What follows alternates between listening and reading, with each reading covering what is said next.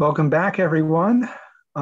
We have a talk right now from Isabel Gable, and we look forward to the question and discussion afterwards. Isabel Gable is a historian of science, medicine, and political thought. She is currently an LC postdoctoral fellow in the University of Pennsylvania's Department of Medical Ethics and Health Policy. On August 1st, 2021, she will begin a position as a postdoctoral fellow at the Stevanovich Institute on the Formation of Knowledge at the University of Chicago. Isabel's work has appeared in journals including History of the Human Sciences, Revue d'Histoire des Sciences, and the AMA Journal of Ethics. First of all, I want to thank Chris and Brittany in particular, and also this whole team at NHGRI for making this event possible. I'm really honored to be here at the celebration of David Depew's work. Thinking about the themes of this gathering, I decided to take it as an opportunity to think through the limits of genocentrism, especially when it comes to thinking about evolution as a process entwined with human history. What do I mean by this? Simply put, the vision of evolutionary history offered by mid-century linear genetic theory is no longer very plausible. As biologists move beyond classical genetics and the central dogma and towards accounts of heredity that are less linear and more somatic, for example, in the fields of epigenetics, gene regulation studies, environmental genetics, how does the meaning of genetics for history change? I think this is a really important contemporary question, and one which Depew's work can very well help us think through. I also think it's a question with a really long history, and that's part of what I want to discuss today. What does evolutionary theory and genetics' role within that theory mean for human history? I'm currently completing a book that tracks this question in 20th century thought, and my talk today draws from chapters 1 and 2 of this book.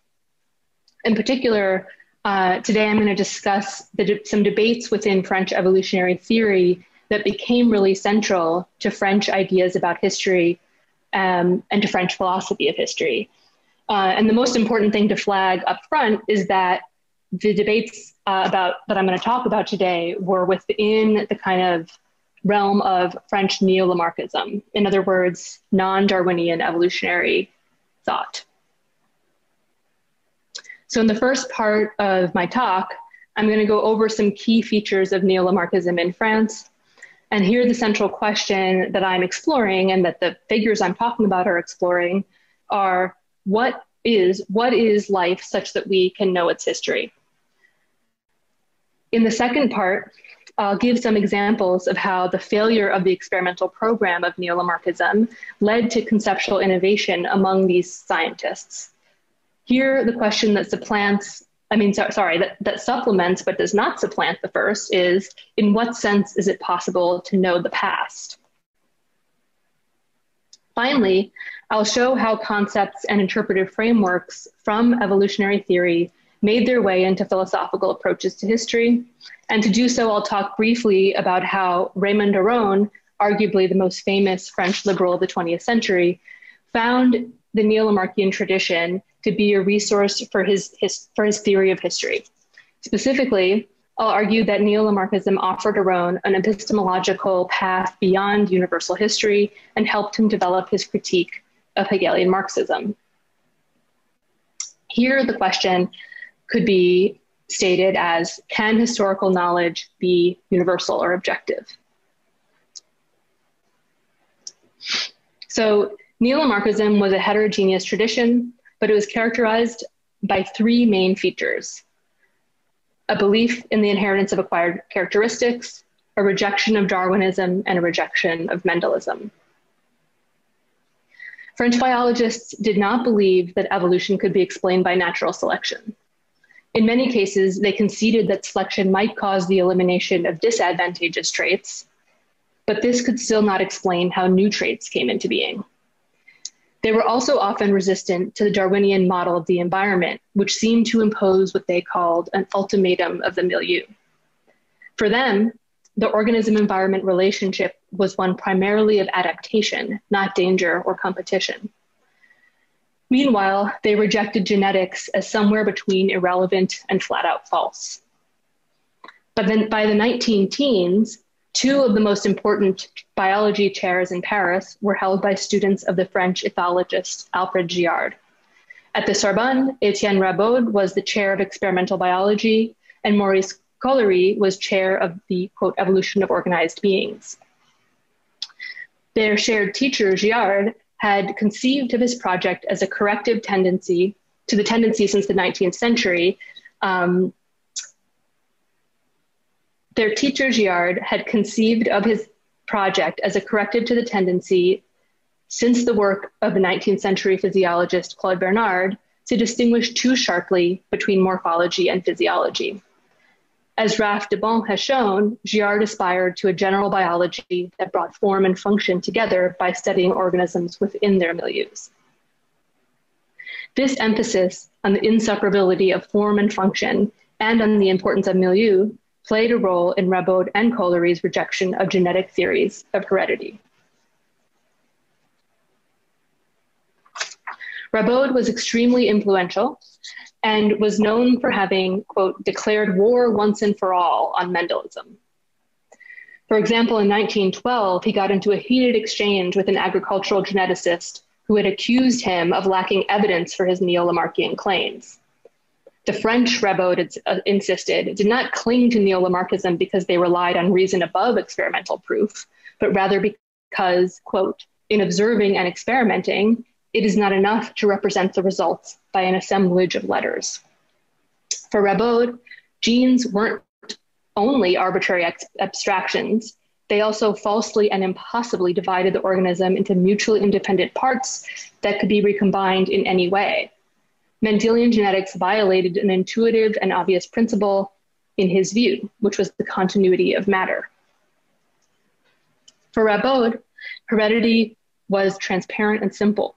The true question was about plasticity, the ways that organisms change in response to their environments. But as a result, a tension arose between the need to explain changes, individual morphological adaptations, and explain stability, or the persistence of species over time. But you might ask, well, why wasn't natural selection a possible solution to exactly this question? Before the modern synthesis, which brought wide, if not complete, consensus on the compatibility between genetics and evolutionary theory, many French biologists understood selection as a purely negative force. They rejected the idea that selection could provide anything beyond the elimination of maladaptive traits. They accepted that selective forces might operate to eliminate the unfit, but there was no way in their view that it could explain fitness itself. In this case, it also could not explain the development of new species. This may have been a misunderstanding of Darwin, but it was also reflective of a genuine gap in scientific knowledge at the time. It was as yet unknown how it was or by what precise mechanism novel traits were produced in nature. Darwinian selection acted on phenotypes, but the source of new phenotypes still had to be explained. For neo-Lamarckians before 1930 or so, this was the primary goal of experimental biology. How did new phenotypes come into being? In 1910, Collery in fact wrote a sort of treatise on evolution as an experimental science. He declared that, in my opinion, which is an opinion that is neither revolutionary nor even original, the most fruitful efforts in the study of evolution are those which implement experimentation as directly as possible. But of course, Collery wasn't merely stating the obvious.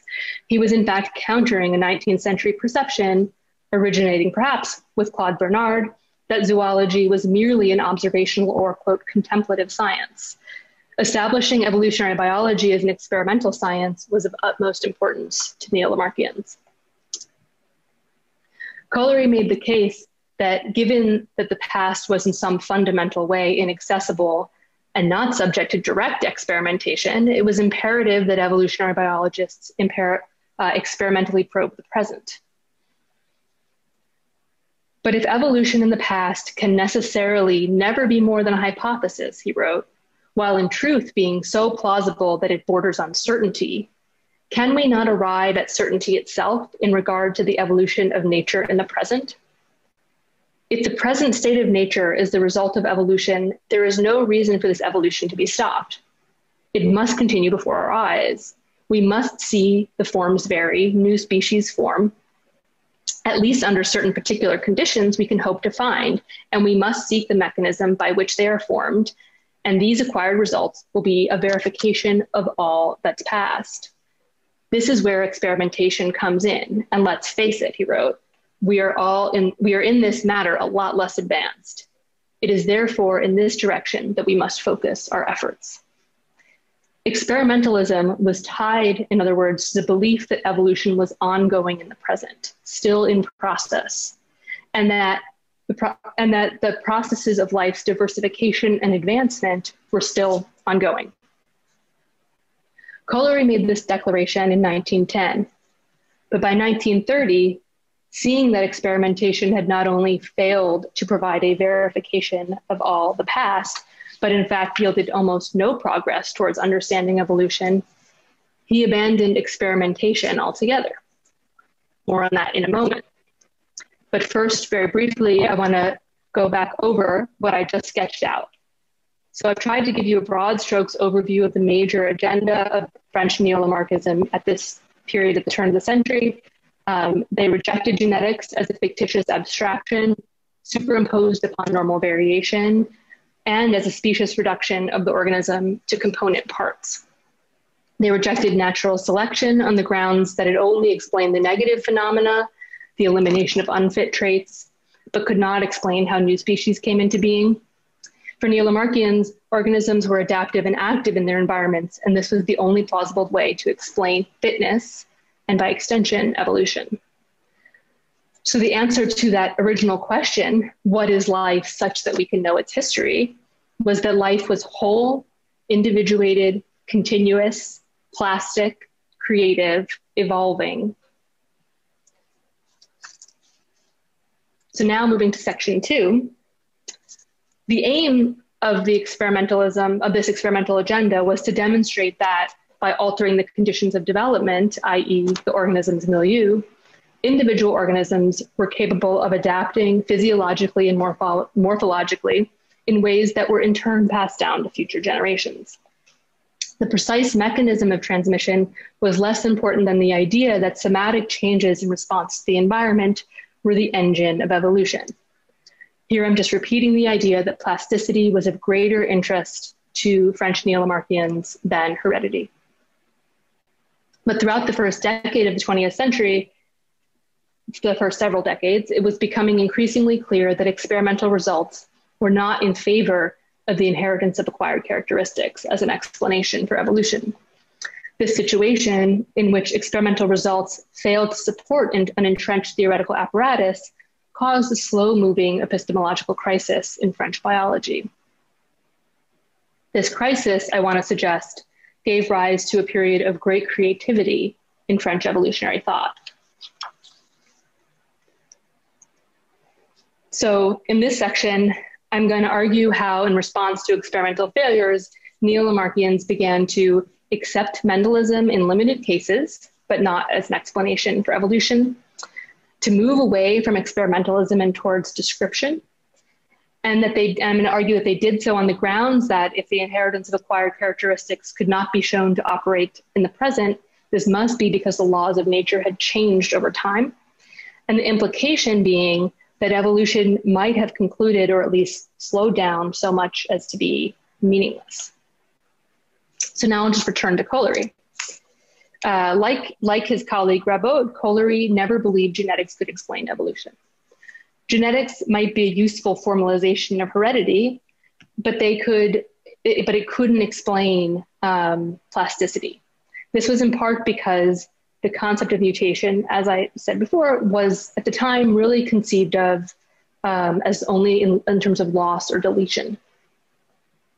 As he wrote, It is significant that when we have started with mutations and genetics and tried to formulate an explanation of evolution, we have only arrived at disconcerting paradoxes. We would have to admit that new forms resulted from successive losses in their genotypes. That is to say, evolutionally superior forms of the animal and vegetable kingdom are due to a progressive simplification of the initial complexity of the most primitive and inferior forms. Thus, man would seem to be a simplified amoeba. No doubt there is a touch of humor in the idea, although it reveals an embarrassment in constructing the theory of evolution on the basis of mutations. Collery drew in part here on the work of Félix Le Dantec, a prolific and widely known biologist who had argued in 1910 on the basis of thermodynamics that life forms had stabilized and evolution had come to an end. Le Dantec argued that plasticity was a property of all life, but that it decreased as complexity grew. That is, while the simplest organisms could be transformed easily by the environment, as complexity increased, heredity became more powerful than plasticity. Collery began to believe with Le Dantec that the ability of organisms to vary with environmental conditions or their plasticity was a function that decreased with the complexity and morphological specialization of living beings. In other words, as complexity had increased, evolution had slowed and was at a near standstill. In the 19-teens, Collery published an essay on the nature of biological law. He argued that whereas, quote, in the entire range of the inorganic world, in mechanics, physics, chemistry, the idea of law is in fact universal, uncontested, given. This was not the same in biology. If it were, he wrote, his task would be completed. Nevertheless, the apparent alternative, which to him was vitalism, was incoherent, merely a modern form of finalism that rendered experimentation meaningless. Collery pointed to Claude Bernard's ambivalence about vitalism as symptomatic of this kind of contradiction. On the one hand, Bernard's concept of the milieu intérieur was a kind of, as he called it, intraorganic teleology. On the other hand, Collery pointed out, Bernard did not let this undermine his own experimental determinism. Therefore, Bernard would have rejected 20th century vitalism precisely because it rendered positive biology, in other words, experimental knowledge, incoherent. Collery concluded with a call for epistemic modesty, citing Le Dantec's assertion that honest science should be merely descriptive.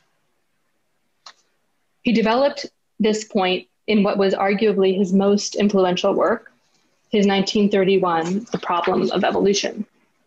So here's the cover of the book, which says, the fact of evolution prevails, only the mechanism remains uncertain.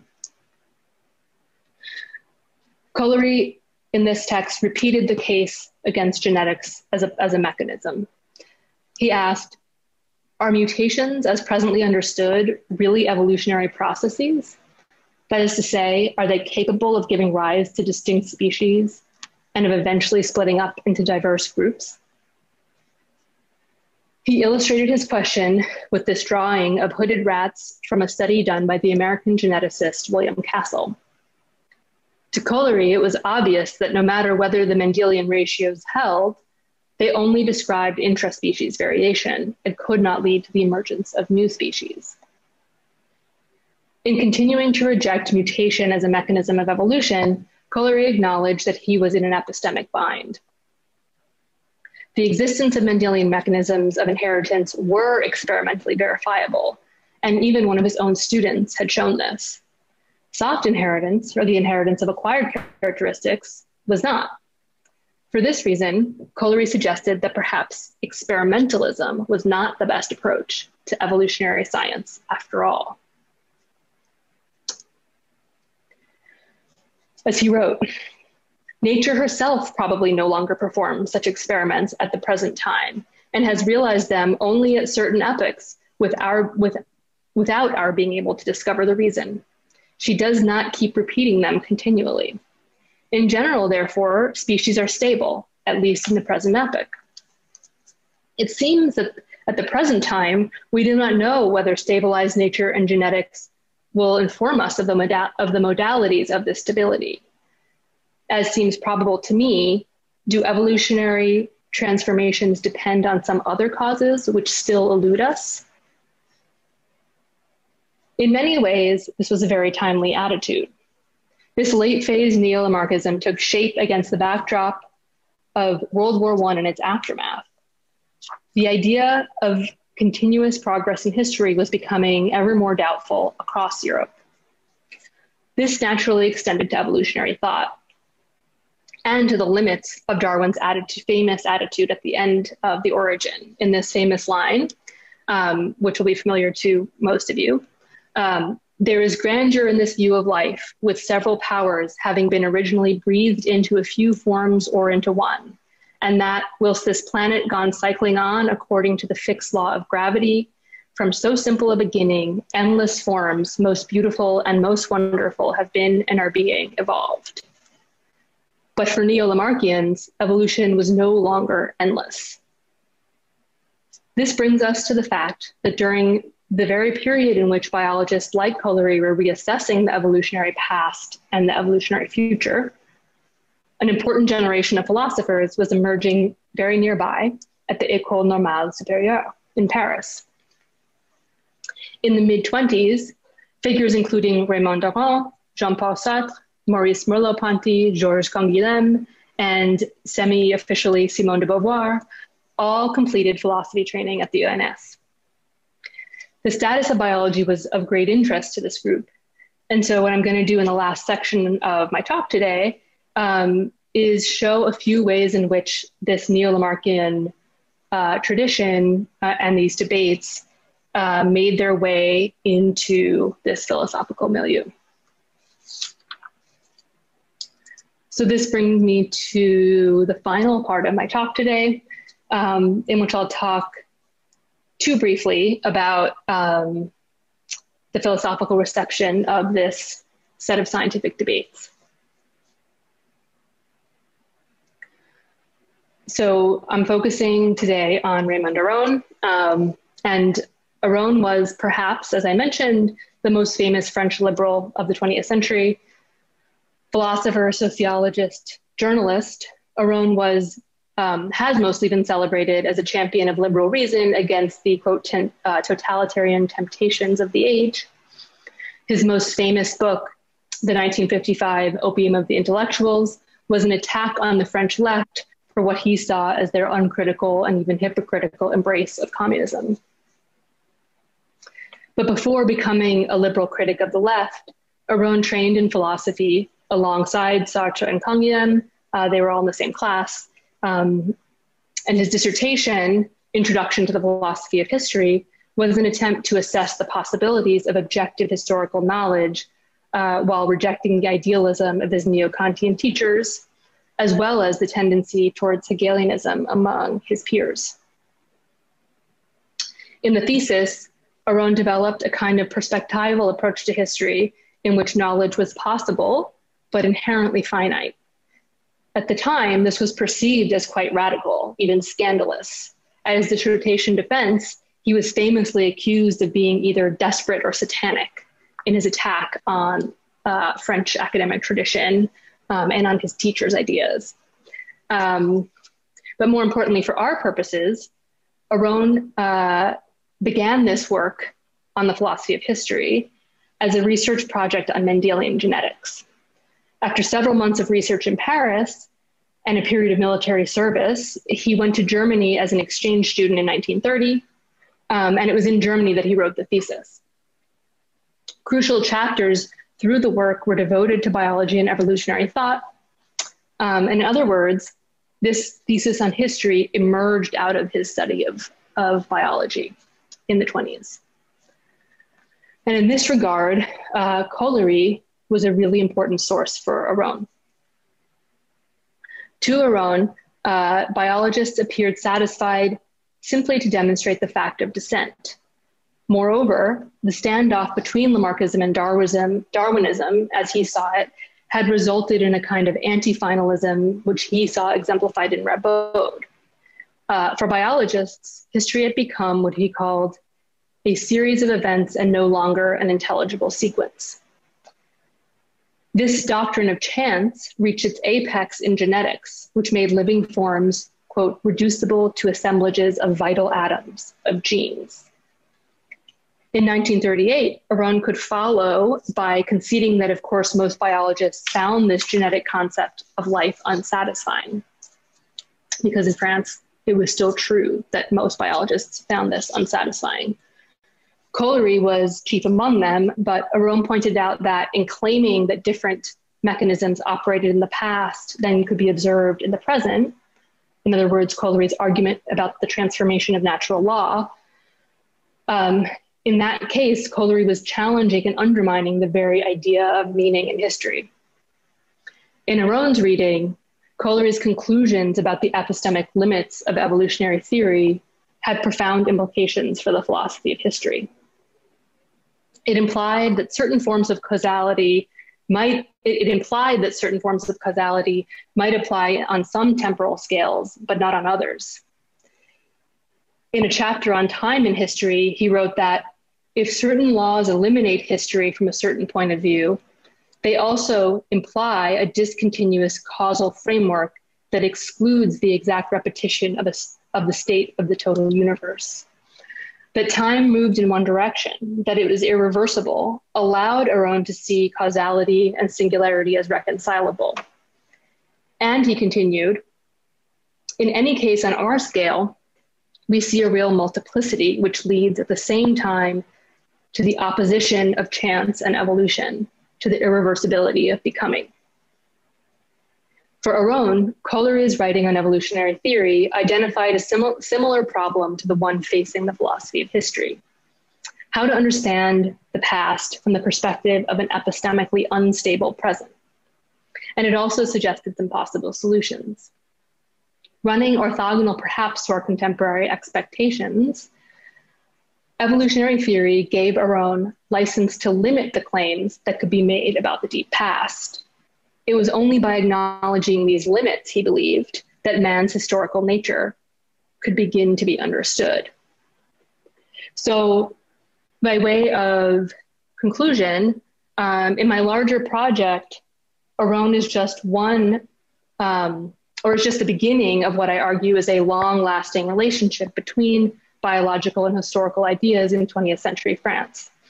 What I think is surprising about this story is that evolutionary theory did not, in this case, feed into deterministic or reductionist ideas about the social or about historical progress. Instead, philosophers drew on biology to animate theories of contingency, resistance, and individual autonomy.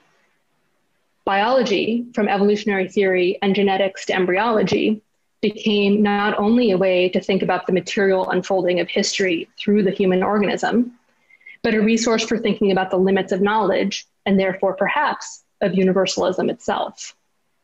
In other words, French biology was part of an ongoing conversation about what liberal values could look like in the changing, tumultuous landscape of the 20th century.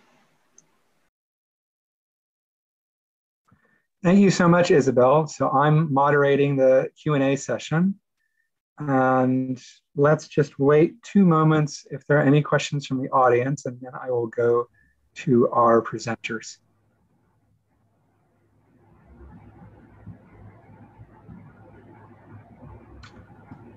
Just a moment more.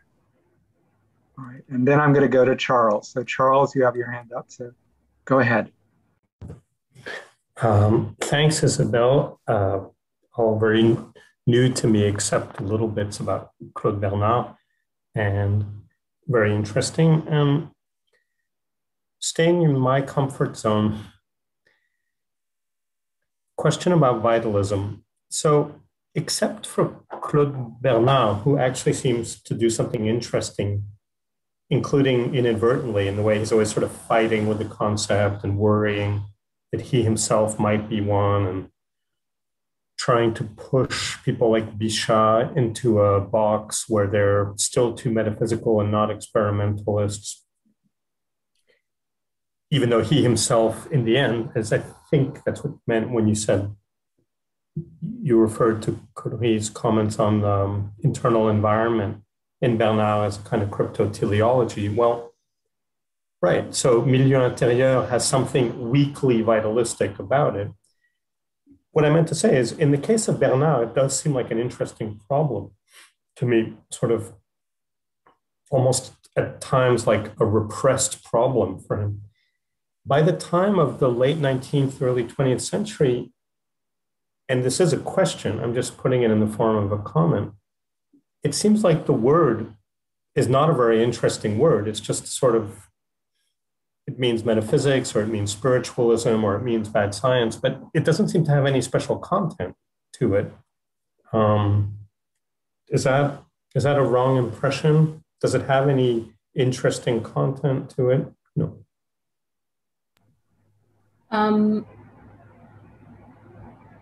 I think, well, in the example that, or in the brief mention that I make of the term, which is, I think, only in that via Collery, no, like I'm kind of intentionally maybe like not invested in like delimiting what counts as vitalism, or in labeling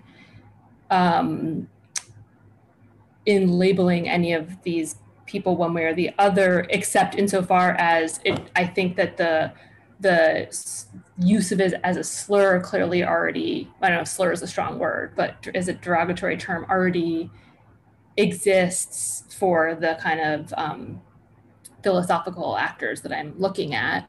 And so there's a sort of self-consciousness, at least on like Aron's part, about, you know, Bergson is perhaps like a little too vitalist, and like it's not really, he doesn't want to be seen as too aligned with that kind of metaphysical vitalism.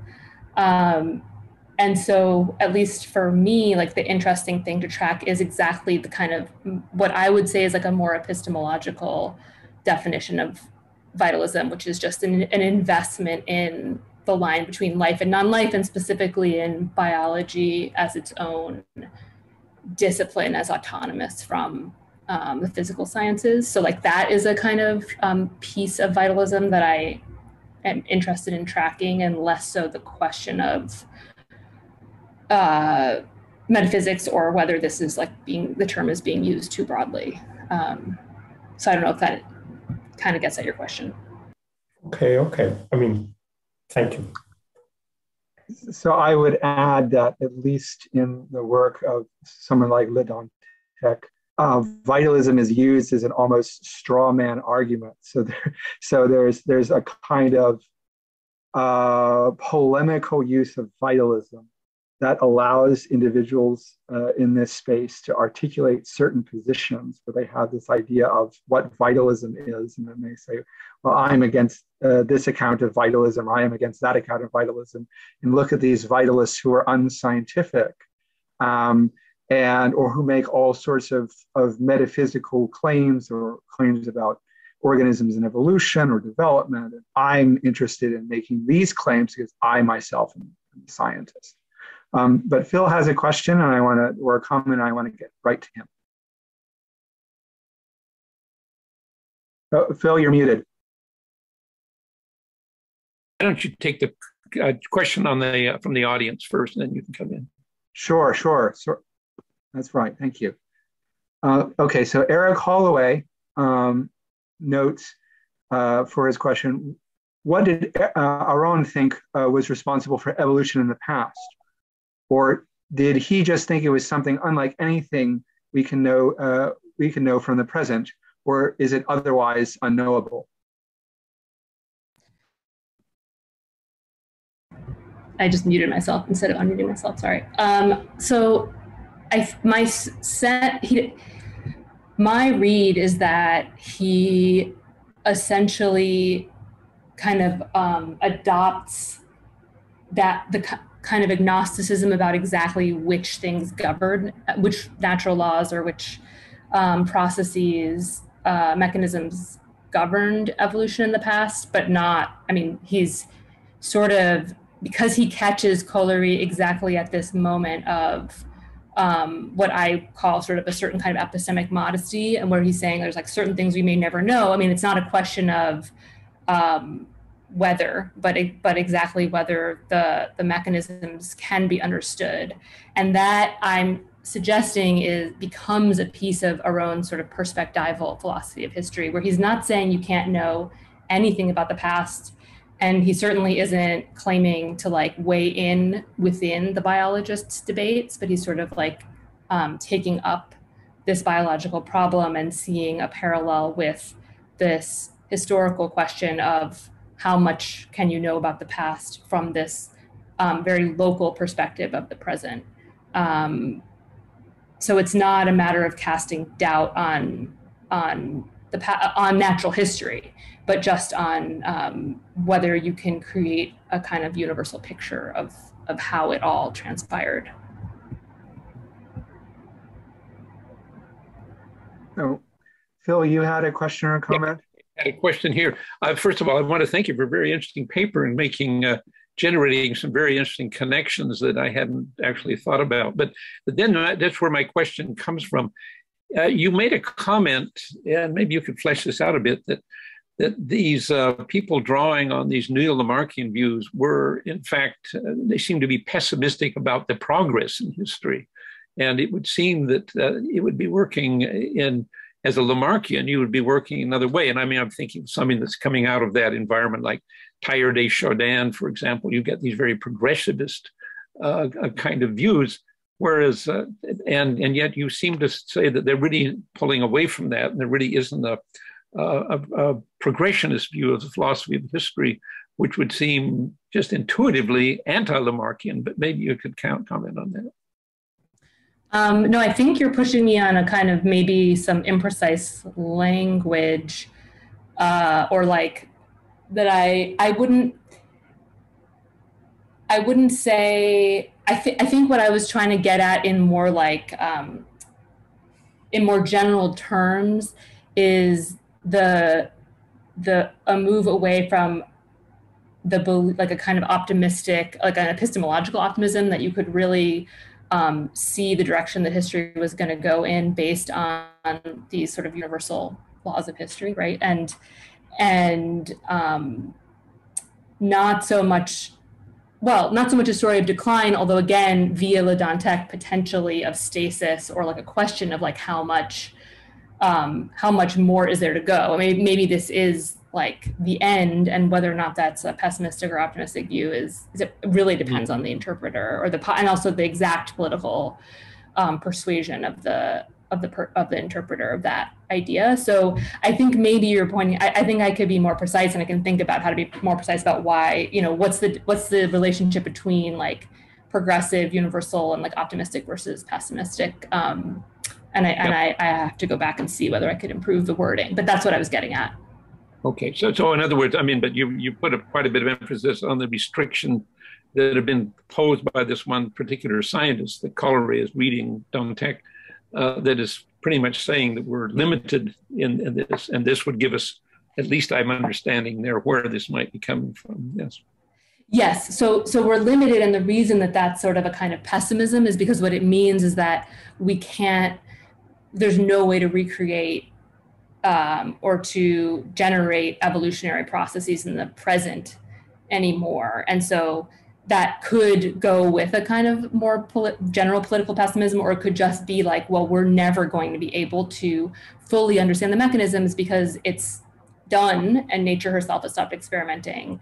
And so that is a more like a disciplinary pessimism, you could say, about the potential of evolutionary biology. Good. Okay. Thanks. Yeah. So there's also, I'll just add before getting to the Q&A, that there's also this really fascinating book called The Concept of Equilibrium in American Social Thought by Cynthia Eagle-Russett, that talks about the ubiquity of equilibrium metaphors in the social scientific thought in the United States. So, and I think that's across political persuasion. So it might be interesting. in terms of looking at the ubiquity of this metaphor of stasis or equilibrium around the time that the Dantec is writing, and your figures as well. So Stuart Newman points out that a lot of this sounds like historical materialism without Marx, which brings so can you respond to that a little bit, or unpack sort of how that relates, how that assertion relates to your work?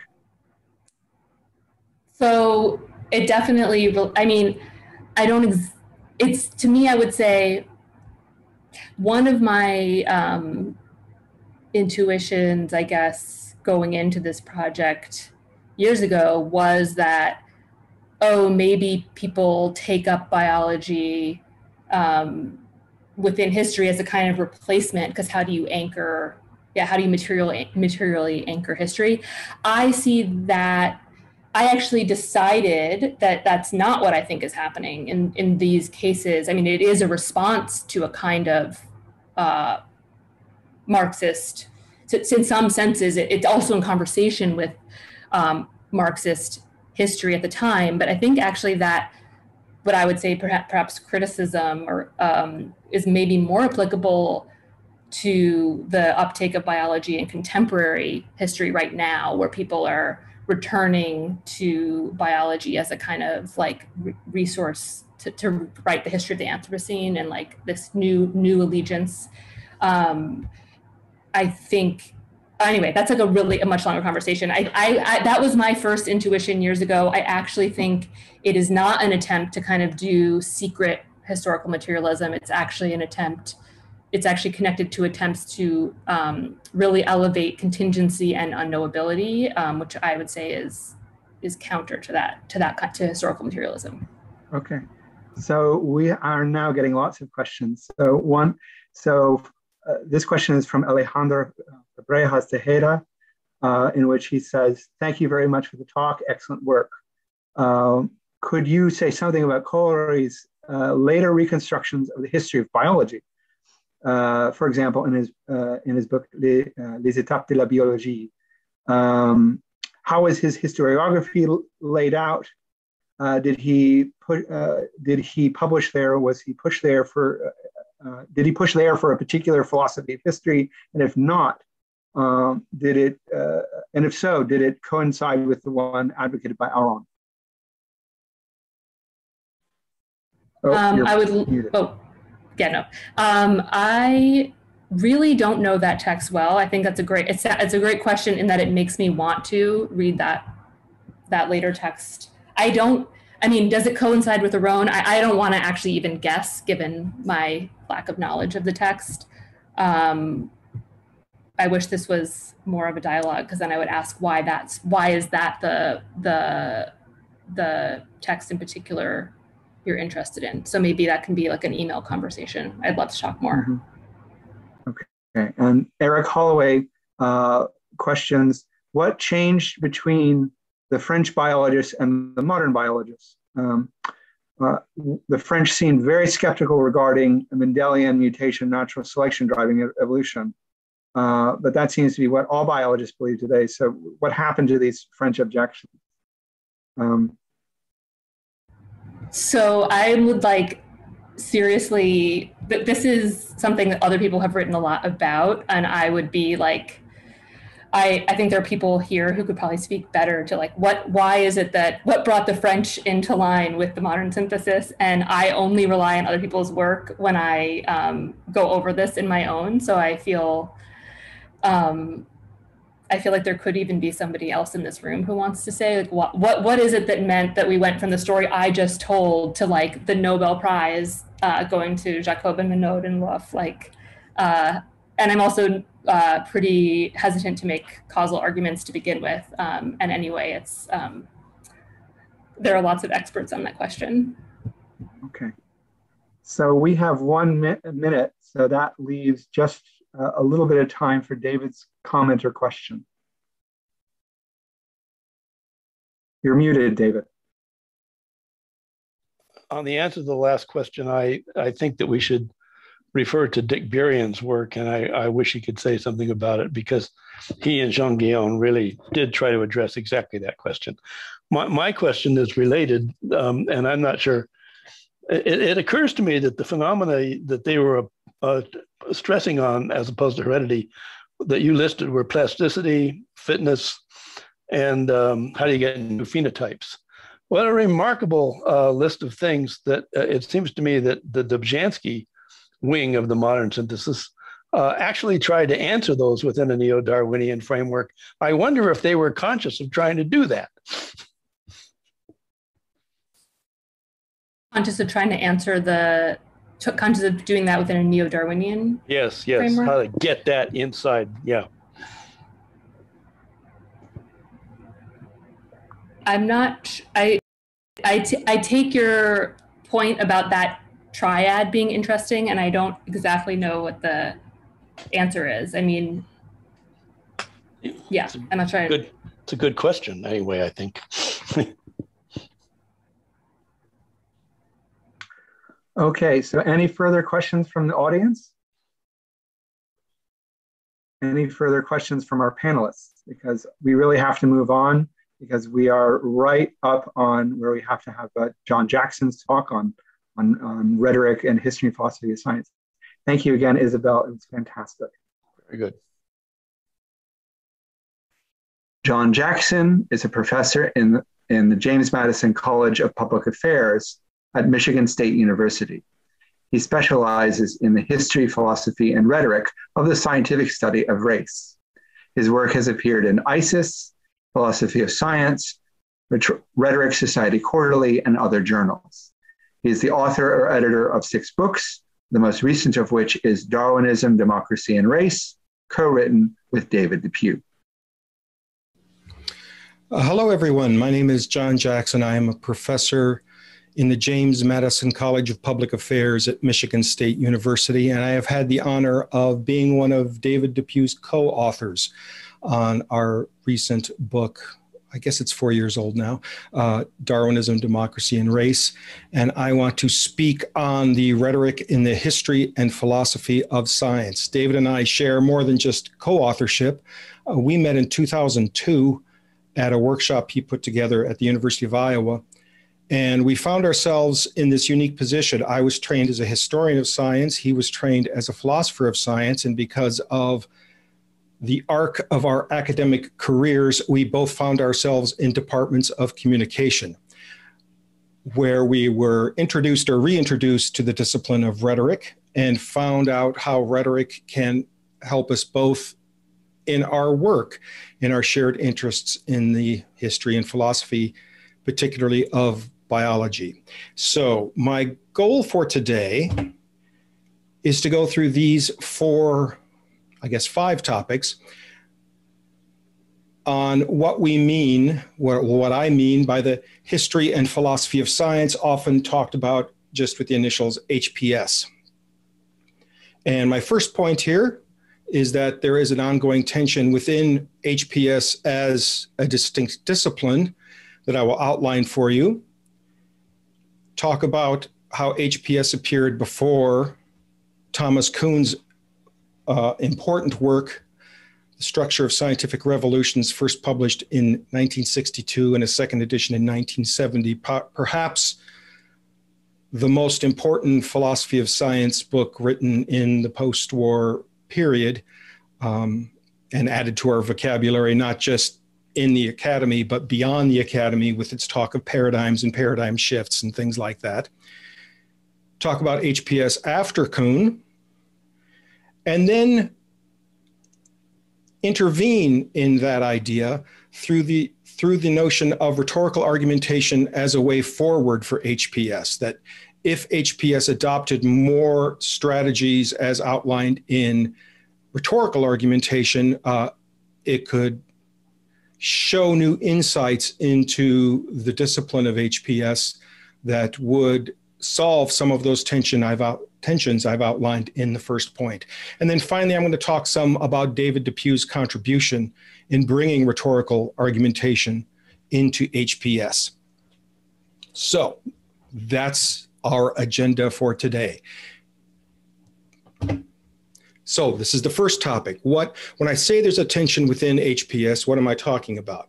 What is the tension that I'm trying to address? Well, this quotation from the first editorial note in a new journal in 1970, the Studies in History and Philosophy of Science, outlines it fairly well. And I'm not going to read this for you word for word.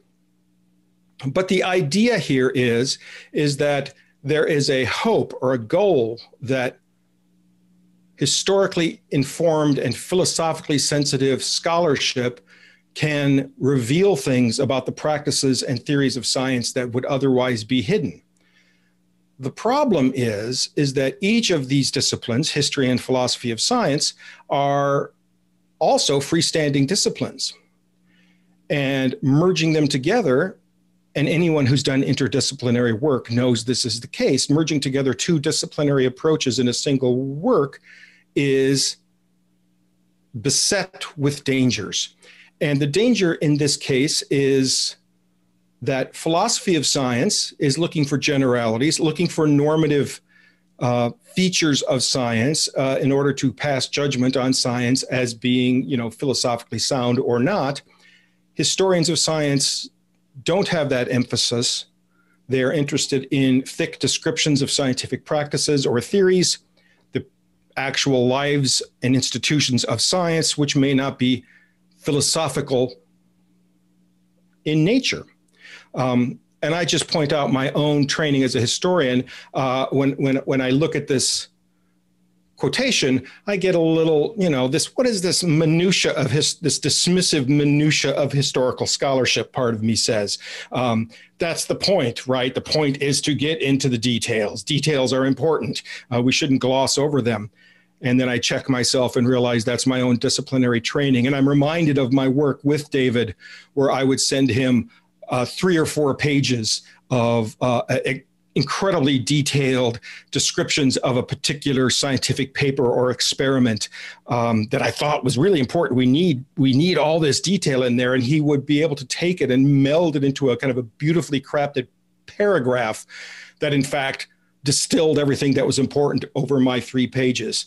And this is an example of his strengths in philosophy, checking my over-eager approach to the minutia of historical scholarship. So this is the problem, right? We have 2 different disciplines trying to write together, but often getting pulled in opposite directions because of the demands of the discipline. And I can't help be reminded of Alice Through the Looking Glass when the White Queen offers her a job as her my lady's maid because you get jam every other day. And Alice politely declines and says, I don't even like jam. And the Queen says, the rule is jam tomorrow and jam yesterday, never jam today. Because it's jam every other day, and today isn't any other day, And this is kind of what HPS is like. You can drop down into this literature almost any year you want, and you can find, history and philosophy of science used to work so much better, and now it's falling apart. Jam yesterday. We have to do something to make it better. Jam tomorrow. They're never satisfied with the state of the field as it exists. So let's talk about this. Let's talk about what HPS, and this is before HPS almost had a name as a disciplinary standing, but against kind of a common interpretation, I hold that in fact, history and philosophy of science were melded together better before Thomas Kuhn than after Thomas Kuhn's famous book. What do I mean by that? Well, the founder, in many senses, of the history of science as a freestanding discipline was George Sarton, a Belgian scholar who came to the United States and landed at Harvard fleeing World War I, who set out a vision for the field. And Sarton was in very many ways a 19th century positivist. He really admired Auguste Comte, who put forth positivism, named positivism as the growth of positive knowledge over time. And Sarton was fully committed to this view, and particularly the idea that science knowledge is a unified whole. Everything is connected to everything else. And so if you sit down to write science, if you look at the second quotation here, and he articulates this various ways in the 19-teens, that the only rational way to subdivide this history is not to cut it all up according to countries and scientists, but only according to time. And so Sarton would write these enormous volumes, each covering 50 years of world history. So the history of science, because of this positivist vision of Sarton, was doing world history far before historians in general, at least in the West, were doing world history, which started around the 1970s or so. But this idea that science is progressive, Sarton took for granted, and the goal of the history of science was to show the progressiveness of science and to show the unity of knowledge. Philosophers, meanwhile, starting in the 1920s and 1930s, adopted a different form of positivism, often called logical empiricism. So this philosophical quest, which was also positivist in nature, was to essentially redescribe science using the terms of logic. Logic had undergone a tremendous revolution at the end of the 19th and beginning of the 20th century, and these philosophers thought their job was to offer rational reconstruction of scientific knowledge, that we take physics in particular, in fact, exclusively physics, and rationally reconstruct it using logical notation to show that it is in fact a rational enterprise. And one of these, Hans Reichenbach, one of these logical empiricists in this book in 1938, describes rational reconstruction as a fictive construction, a better way of thinking than actual thinking. They did not believe or argue that scientists actually behaved in this way. Scientists did whatever scientists did. It was a philosopher's job to pass normative judgment using the machinery of logic on science itself. And one reason this doesn't work very well, I've always been struck, this is from Rudolf Carnap, one of the great logical positivists, all of whom fled Nazi Germany in the 30s because they were all internationalists and socialists. But Carnap came to this country and actually replaced Reichenbach at UCLA upon Reichenbach's death. Carnap spent some years at the Institute for Advanced Study, and there's this kind of wistful passages in his autobiography here on the right, talking about how he just couldn't communicate with the physicists whose work he deeply admired, because his work in the rational reconstruction of physics was so removed from what physicists were doing that in fact they couldn't even understand one another, because Carnap's project was so removed from physics as actually conducted by physicists. And so here is a central problem for this idea of philosophers passing normative judgments onto physics that are completely, if not absolutely, separated from the actual practice of science, which would seem to be a problem. All of this changes after the foundational work of Thomas Kuhn in 1962. And I'm not going to go through all of Kuhn's idea here of scientific revolutions.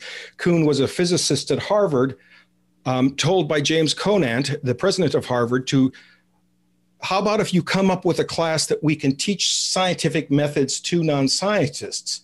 And Kuhn has this idea, well, let's go read some history of physics. And what we will find out is that science progresses very nicely through the ages, and sits down to read Aristotle's physics and is kind of dumbfounded by what he has found. This is nothing like modern physics. This is completely different from modern physics. And in fact, maybe if we thought philosophically about how science has changed over time, we might find things like Aristotelian physics does not translate in any straightforward way into Newtonian physics or Newtonian physics into Einsteinian physics. And this quotation on the right is the famous opening line of Kuhn's Structure of Scientific Revolutions, which is the idea that if we look to the history of science, we can ground our philosophical understandings in that history. And the idea is, so you remember that the opening quotation I showed you from Buchdahl and Loudon was from 1970. There was this flowering of this notion of history and philosophy of science, HPS as its own discipline in Kuhnian footsteps here. How did it work out? Well, jam tomorrow, jam yesterday. So let's look. This was one of my professors, actually, who passed away a few years ago, and I learned a great deal about the history of the philosophy of science from Ronald Gere. And he sounds not uncommon reaction to HPS, which is there is no clear-cut way that historical case studies could lead to certain philosophical conclusions. And until we unpack those specific ways that historical case studies can bring out general philosophical conclusions, this is a futile sort of thing to do. And again, my historian training wants to rebel at this notion of case studies. Historians often would say, we don't write case studies. This isn't a case study. This is a historical account of specific events that appeared in time and space and are not, in fact, case studies of any larger general point that can only be achieved by you philosophers ripping the context from our finding and trying to apply it ahistorically to something else, which is what L. Pierce Williams wrote in 1975. Should philosophers be allowed to write history? No. This is a rather notorious review he did of a biography of Michael Faraday, written by Joseph Agassiz. Williams had written his own biography of Faraday and found that Agassiz's biography, Agassiz was a Popperian, so committed to the philosophy of science, as expounded by Karl Popper, that he twisted Faraday's research, his physics, his ideas, in order to fit it into this Popperian paradigm. The historians would argue that this is a mistake. Then at some point, your philosophical conclusions should not be driving your historical research, because what you do then is you go in and you try to find examples to prove your philosophy true, rather than giving us an accurate account of what someone like Faraday actually did. This is an extreme, but maybe not a typical response from historians to philosophers writing history of science. Meanwhile, Stephen Brush, a historically informed physicist, and in fact produced good histories of physics, publishes another rather notorious article, Should the History of Science be Rated X? One of the things Kuhn talked about is, if you look at science textbooks written for the teaching of science, they often begin with little potted histories of genetics or botany or quantum physics or whatever the science is. There's usually a little opening chapter there that presents the history of the discipline. And of course, this is a triumphant sort of history that leads us up until today. And Kuhn was a very harsh critic of what these textbook histories that in fact made hash, L. Pierce Williams' words, of the actual kind of best historical accounts, the historical accounts with the best evidence and things like that. And Brush's point is that scientists shouldn't be reading this stuff. right? We're trying to train scientists here. And if you start telling budding scientists that this is due to social factors, or this is due to prejudices of scientists, or in fact, the classic experiment that proved X to be the case, in fact, was much messier and was much less clear cut that proved X was the case. And that is, in fact, an idea that came much later than the actual experiment itself. This is not a good way to teach scientists how to do science. And so you get this kind of three-way pull between the need to inculcate scientists, which is these textbook histories supposedly did, versus the actual work of historians of science who were upset at the philosophers, who were mad at the, it just, and a lot of this is clearly boundary work. A lot of this is kind of saber rattling at the borders of your discipline to make sure that, you're not in the union, you shouldn't be doing this. And so I don't want to overstate this. There is a genuine intellectual problem here, but there's also a lot of worrying about one's own disciplinary credibility at the same time. And I will also say that, Brush produced very good histories of physics. At least that's my memory. It's been a while since I've looked at them. There are scientists who write good histories. There are historians who do good philosophy. But in general, as a rule, this pull between two disciplinary methodological requirements is a very real one and continues to be negotiated within HPS.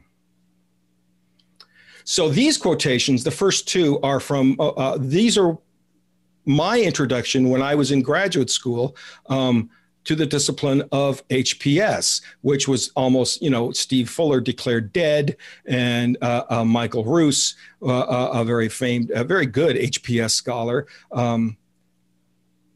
not perfect, but good, not perfect like the rest of us.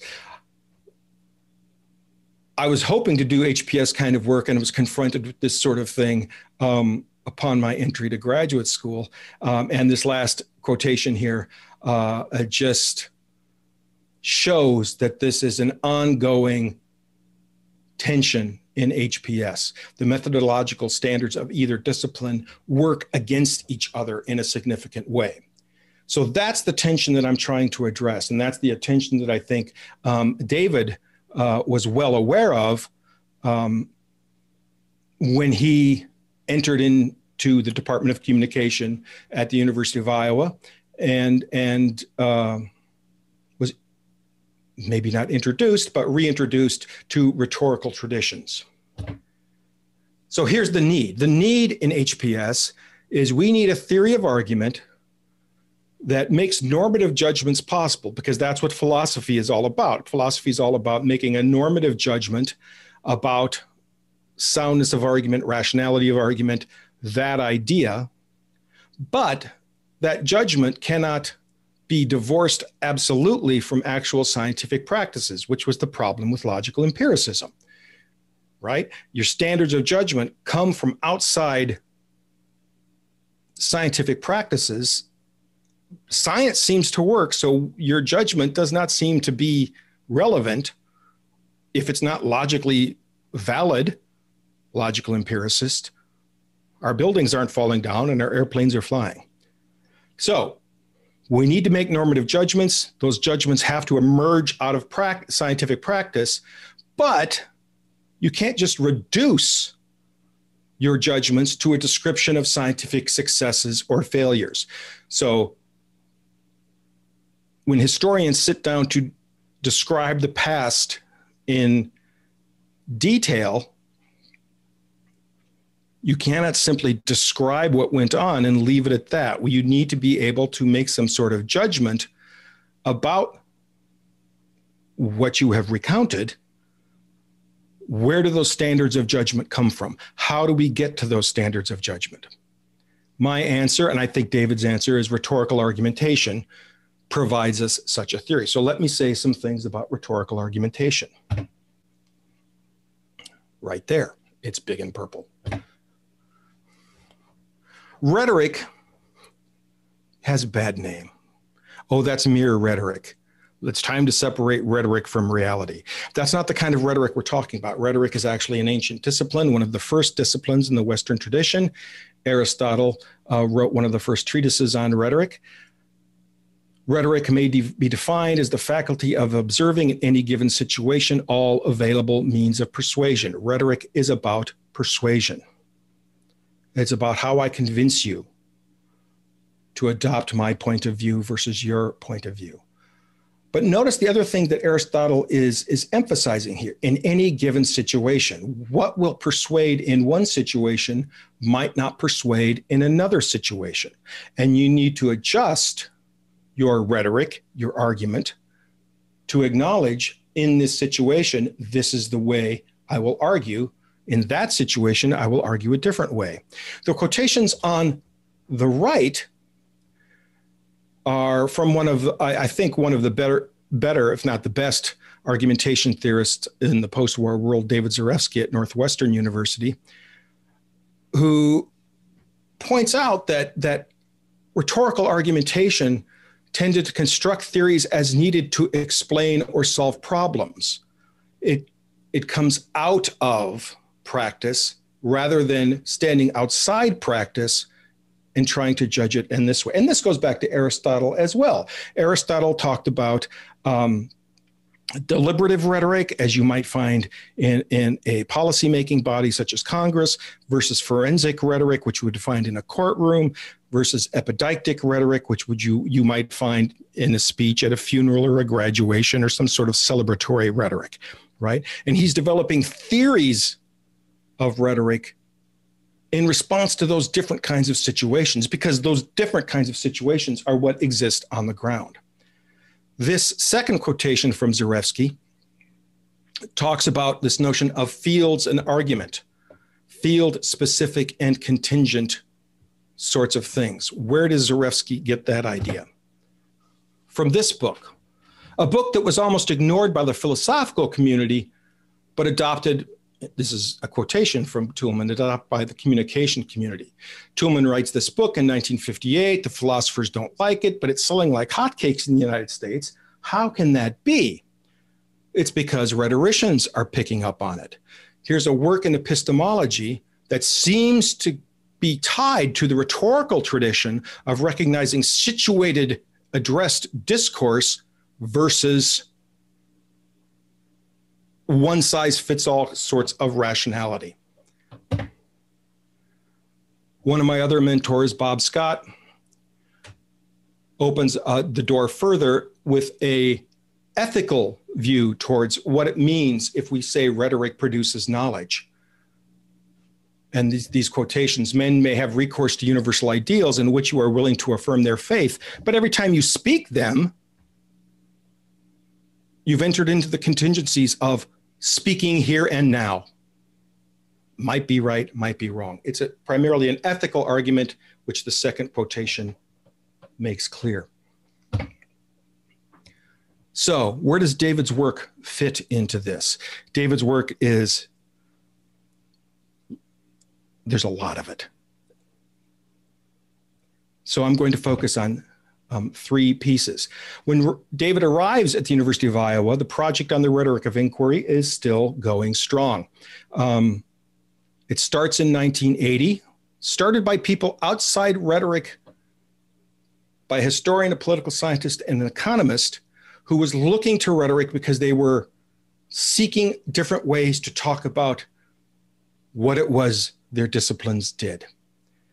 And David arrives in a very fertile ground for developing rhetoric. And I'm just going to look at three pieces by David that show the expanding scope of his work. The first is from the Cambridge A Guide to Darwin. And if you read this quotation, what you see here is David talking about the real rhetorical situation that Darwin faced. So David here is not looking at Darwin wrote a book, it got received, and this is kind of his view of the rhetorical situation. Rather, he is looking at this last sentence here, this discursive interaction. Darwin if we look at 6 editions of The Origin of Species, Darwin is engaging in a process of responding to critics, anticipating response to critics, and the only way to understand the situatedness of The Origin of Species is in this larger rhetorical context in which the interaction, the process of communication is central, rather than the subject-oriented, well, Darwin said this, a respondent said that. David is looking at the interaction itself, which is, I think, the heart of the ontology of the rhetorical situation. One step larger, the rhetoric of evolutionary theory, in which he takes the ideas he expanded in that first article one step further into the modern synthesis. That's what the MS here is in this quotation. Yes, there is room for solid experimentation, observation, mathematical analysis, but also rhetorical criticism, which cut even the most fertile theories down to proper size by showing where and when they explain and where and when they do not. The situation, the situated discourse. This theory works in this situation. This other theory works in that situation. And redescribing kind of the scientific process as one of rhetorical criticism that more accurately reflects both the historical record and gives us standards by which to judge whether or not the rhetorical criticism was justified or not, that comes out of the rhetorical situation rather than being imposed on it from the outside. And the final piece I will look at is the book that I wrote with David. This book was his idea. He came to me and said, I have this idea for a book. I'd like you to write it with me. And I was thrilled.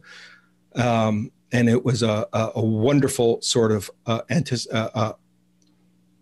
process for me. I was flattered and thrilled that he did this for me. This sentence in the middle of the under these conditions, facts do not speak for themselves. They need someone to speak for them, and for the larger visions they are asked to stand for. That once you have reached that stage of understanding facts do not speak for themselves, they are spoken for. They are spoken for by someone to someone else in a specific time, in a specific place.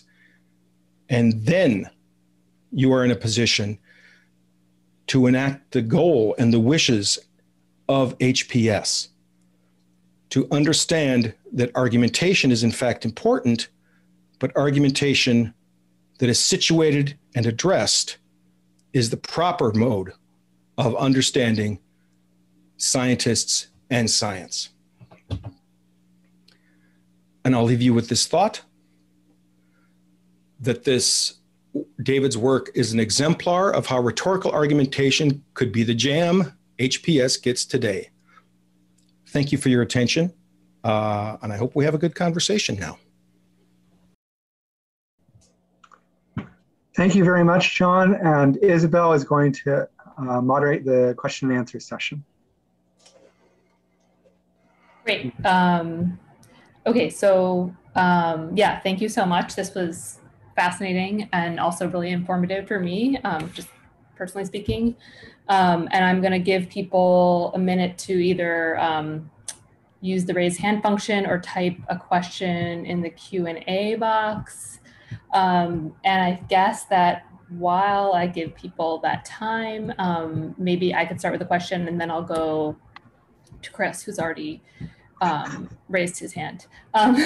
So I guess my question is just about, I think, how much credit you're giving Kuhn here, and whether sort of you describe this dividing line where it's sort of like there's this like prelapsarian period where, I mean, I know it was like, that was also rhetorical at some degree, but like in the soft sense. And then there's this like period where, and then what you describe afterwards is this kind of like disciplinary, like you talked about, like kind of boundary work where like, can history and philosophy work together at all?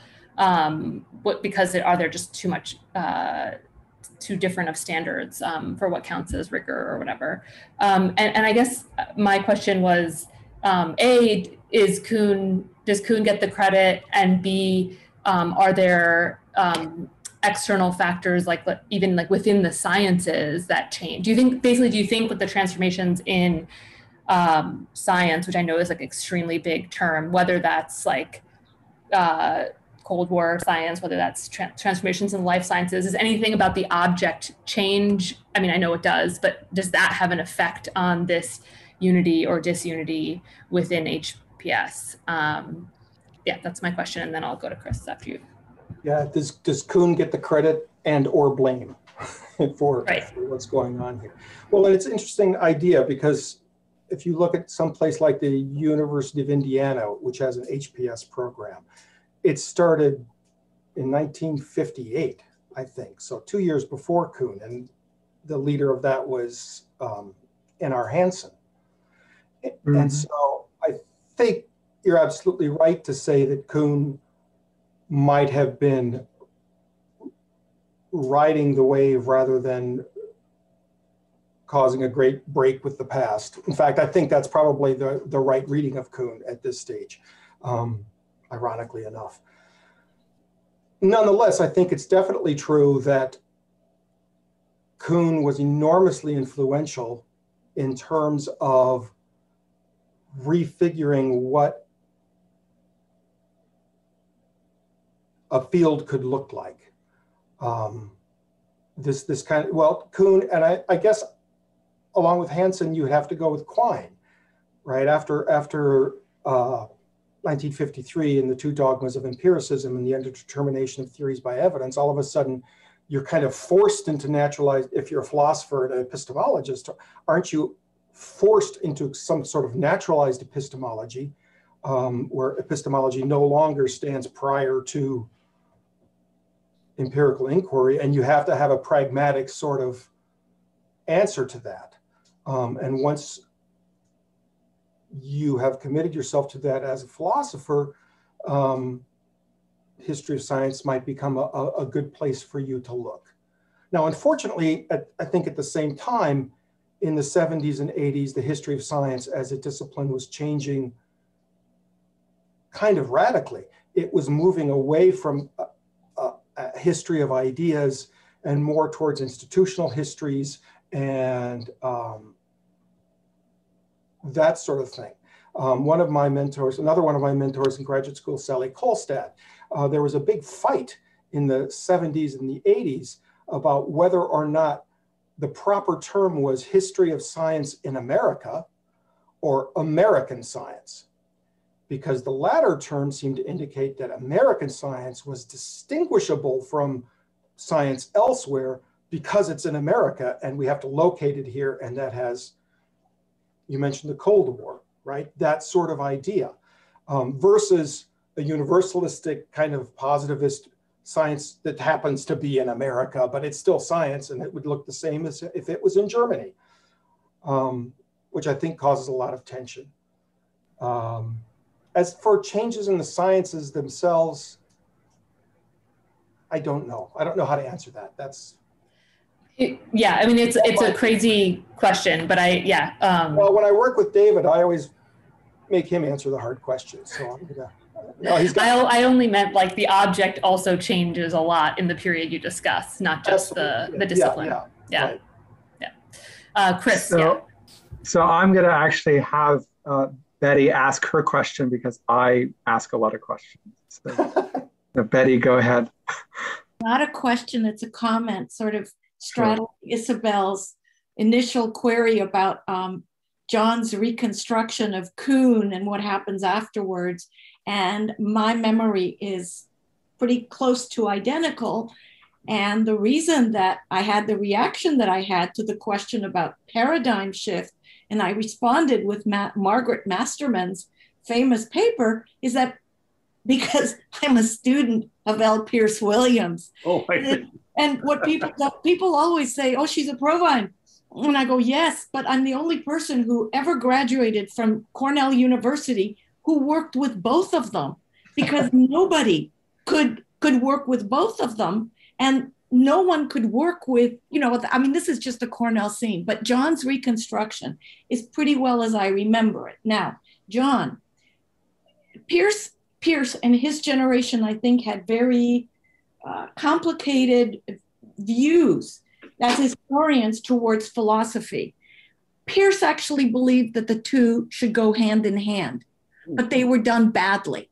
He hated Agassiz because Agassiz wrote a bad biography. I mean, they were competing with each other. And I do think Pierce's biography, it got the Fraser. It's still a magnificent contextual biography of Faraday.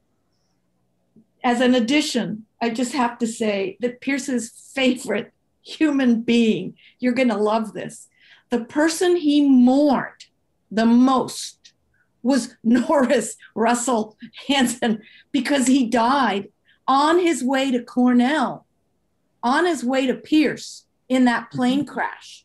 But I remember every time that he would mention these names, he would misstop. So I think what you're looking at, I mean, I really like what you're doing because it speaks to me. It resonates with what I was taught and how I experienced it.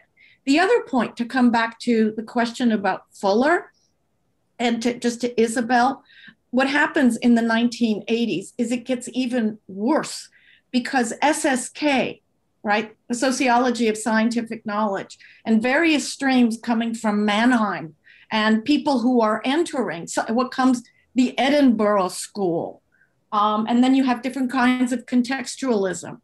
And what happens to Pierce and his generation is that they literally go out of their minds. And we were banned in graduate school from reading a lot of the sociological literature. We could read some of the philosophy, and we would be reading, we would read Lakatos, we would read Feyerabend, this quotation, the creeps and incompetence in the history of science. We'd laugh about that, but we were not allowed to read sociology. And when he developed this program at Cornell in the history and philosophy of science and technology, he insisted on teaching historiography and history and philosophy of science because he didn't trust the philosophers to be integrating HPS in the way that they should be integrated. So just to come back, John, I think you hit the nail on the head with this period and what happens. It's very complicated and interesting. Well, it's I think your comment that nobody could work with Provine and Williams. I mean, I think that speaks to actually something that is very real, which is the politics of disciplines and the politics of departments, right? If you're a philosopher, you're expected to publish in philosophy journals. If you're a historian, you're expected to publish in history journals. And those expectations are real ones, and they impact people's lives, and they impact what you are going to be writing. And in fact, I didn't start, I have a couple of philosophy articles, and I didn't start doing those until tenure was no longer a concern and all that stuff. That's, and at the department level, of course, it's even more personal and more difficult. So I think that's a very real thing too, that struggles against the unification of two different disciplinary perspectives. And as you know, I mean, I was in a history department for 14 years, tenured and promoted. You don't have a book out, you're dead meat. Well, anymore now, you don't have a book out. Why should we hire you as assistant professor? One of my clearest memories of the early 90s is, and I'm going to take his name somewhat in vain here. Ron Numbers from the University of Wisconsin was visiting, giving a talk, and he in the conversations in the bar afterwards saying, yeah, we're hiring a new assistant professor, and our first question is, do you have a book contract or a book out? And if you don't, well, forget it. And this is 1992 or something like that. And Roger Stewart, the founder of my program in the history of science at Minnesota, said, well, that's good to know. That's good to know. And all I could do was just think to myself, Roger, the first time you published a book, they promoted you to full. And that kind of, that kind of real life effect, particularly on young scholars, mitigates to some, there are how many HPS programs in the country where you could probably get a job? You need to have a strong disciplinary identity here or there. And it's a brutal, brutal job market. Can we read the question from the I was going to say, read the okay, question from the audience. I would hate to end on that note. So, so a question from I'm personally speaking, James Hoffman says, would you agree with Steve Fuller that one of the failings of HPS was a lack of impact on the politics of science policy, and so requiring something like social epistemology? I don't agree with Steve Fuller on very many things.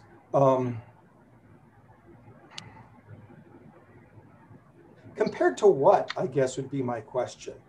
You can say what you want about Thomas Kuhn. One thing you can't say is that he didn't have an impact on the larger culture.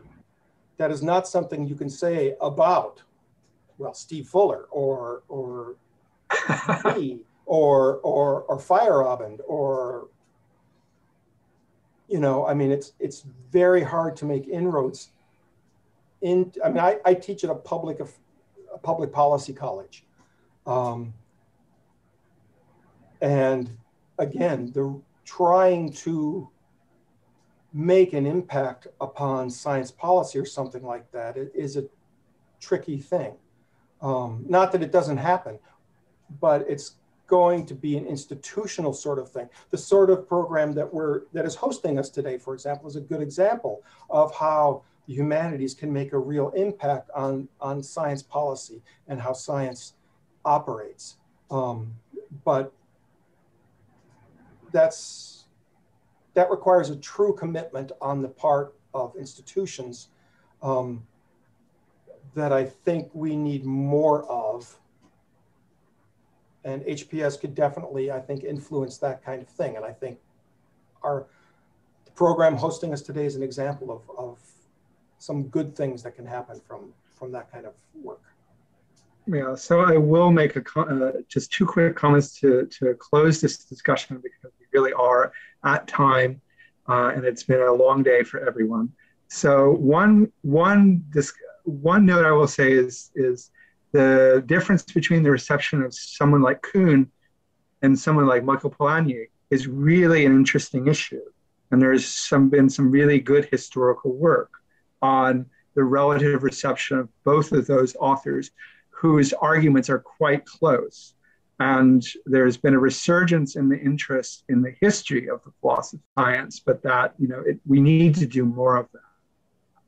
And I would also say, because Isabel and I have talked about this, is that in the 70s and 80s, you get something called intellectual history from the sort of Quentin Sinner, J.J. Pocock school, which addresses and approaches ideas in much the same way as rhetorical argumentation, but really don't work very much on science.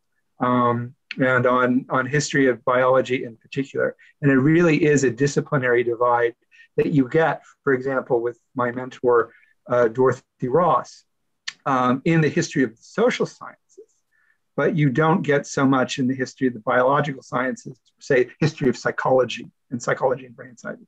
So there's a very complex picture about a series of engagements, particularly in the 1980s, and particularly in something called the Cambridge history of ideas and of the Cambridge history of modern science that did not really occur, that I think is a very fascinating story. So any last comments from our panelists? Any last comments from our remaining audience members? It has been a long day. David, do you want to say something quickly? I just wanted to thank John for his talk, which captures, I think, pretty much what I had in mind. And also to say that working with him, basically it was a blast. We had a good time. I want to say that the rhetoric approach isn't a kind of panacea, because if you do this, you have to kind of triangulate, because you're going to get objections from historians, philosophers and rhetoricians. And that's great, because then you try to correct it in accordance with what they say and your judgment. And and that's the way I think it works well. I also want to thank Chris and for putting this together. For all of you who've been there, it's just renewed old friends. I would love to be sitting down with a glass of wine with all of you.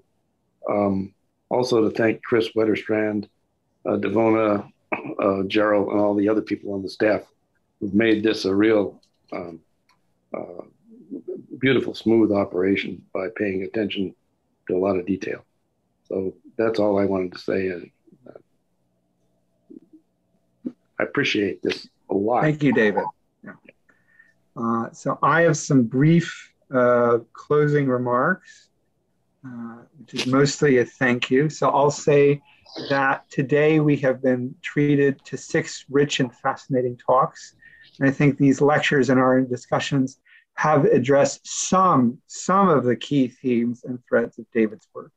And as many speakers have underscored, David has contributed to so many discussions, so many disciplines. It's really impossible to think of to do any sort of complete justice to the range and depth of his work across many areas in the history and philosophy of biology.